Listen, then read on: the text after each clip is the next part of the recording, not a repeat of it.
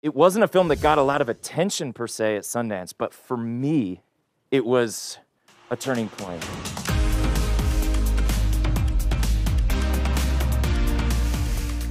The very first time I ever got to come to Sundance.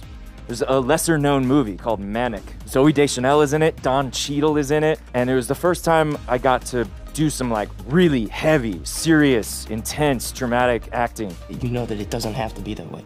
It doesn't have to be that way. It was shot on little digital camcorders, which at the time were sort of new and lower quality, and the movie was in this kind of subsection for digital movies. It wasn't a film that got a lot of attention per se at Sundance, but for me, personally, it was a turning point. This guy Chris thought it was really funny. Now he doesn't think it's so funny.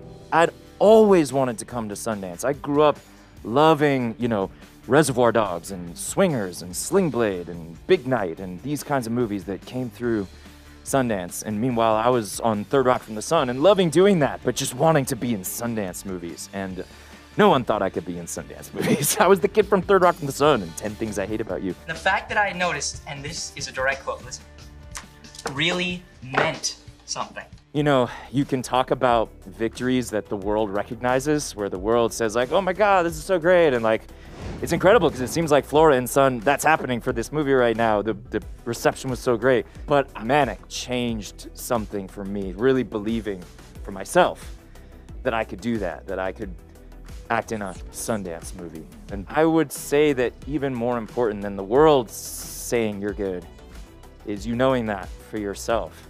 It should be pretty cool, right?